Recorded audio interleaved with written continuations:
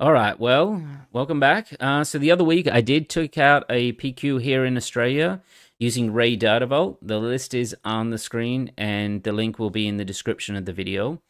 So during that day, I played over 6 rounds of Swiss and then a top 8 final series, totaling 20 plus games over the day. When you play that many games, it is natural to want to tinker with your deck, take the learnings that you had over that many games, and make your deck stronger. However, when you have a successful deck, it's important not to disrupt the maths behind what made it a good deck in the first place. So I want to touch on a few points, a few key decisions that go into this deck when you begin to tweak it to make it your own. So the first one I want to talk about is Data Vault. So the Data Vault is a rare base that was in Jump to Lightspeed. That base allows you to gain 3 extra health, so you're at 33, not 30, but your deck size is increased by 10. So standard deck size is 50 cards, we're now at 60. What that has an impact on is the number of first turn plays that we're required to have in our deck to be able to draw them on the first turn. So what I use for this is a HyperGeometric Calculator. I'm going to link it down in the description. Our friends at Porg Depot have a tailored Star Wars Unlimited one on their site. So what it allows us to do is put in the number of cards in our deck, and then it will basically give us a probability of us drawing a first turn play, both on the first draw and also on the mulligan. So from my Rey deck, I've counted already. We've got 14 first turn plays all across the top row there. We have a 60 card deck. So before I make any changes to this deck, I want to calculate my current percentages of drawing a first turn play. So we're looking at 60 cards. The target cards in the deck is 14. Number of successes, well, we just one, any card, or any one of those is considered a success. We've already got a starting hand size of 6. We can ignore cost of first target card. That's another field used for something else. So if I hit calculate, the chance to draw on my first 6 cards that I pick up is 81%. If I were to mulligan that and search for another first turn play, that goes to 96.5%. So 14 for me is a really good number for any of these Data Vault decks. We can tweak that number and you can drop down lower and you will see the percentages begin to decrease. So if I change that to 13, we now drop down to 95.4%. So that 1%, you probably think, oh, well, that's not going to matter over the course of a day. And it's when you're in a competitive environment, there is that chance that you are going to whiff. And if you're playing against an aggressive deck, it's good luck to you if you miss your first turn play. If we increase it to 15, we go to 97, so we go 1% higher. And if you go down, way down to, say, 10, you are in real trouble. It starts to drop down to 89. So that's 1 in 10 games where you're not going to have a first turn play.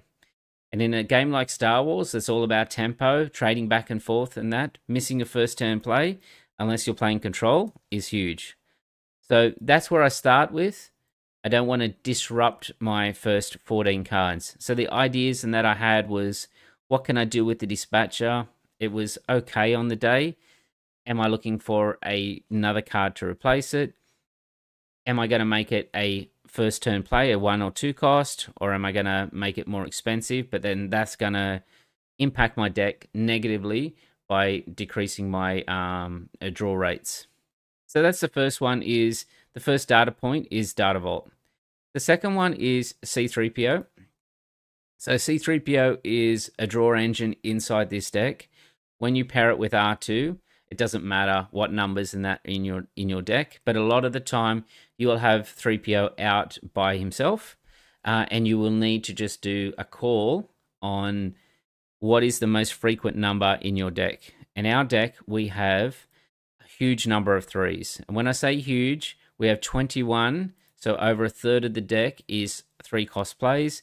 So most of the time, you're just calling out 3 if you play 3PO by himself.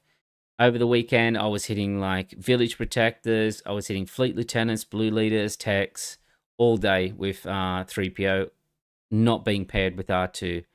So That one there is we're looking at a sample size of 60 cards in the deck. We have 21. We want to change the starting hand size to 1, and number of successors is 1. So that takes us to a 35% chance when we call 3 that we will draw a 3-cost card. So that's important also to consider when you're altering the deck, is that you're not disrupting the number of 3s in this particular list here. All right, so the next one I want to talk about before making any changes to this deck is Mon Mathma herself. So this is what I named the video after, Mon Mathma. She was great all day, just drawing rebels, drawing Luke Skywalkers, home ones, R2s, anything I kind of needed. So what she does is search the top 5 of your card, of your deck for a rebel card, reveal it, and draw it. So the important part here is the rebel trait.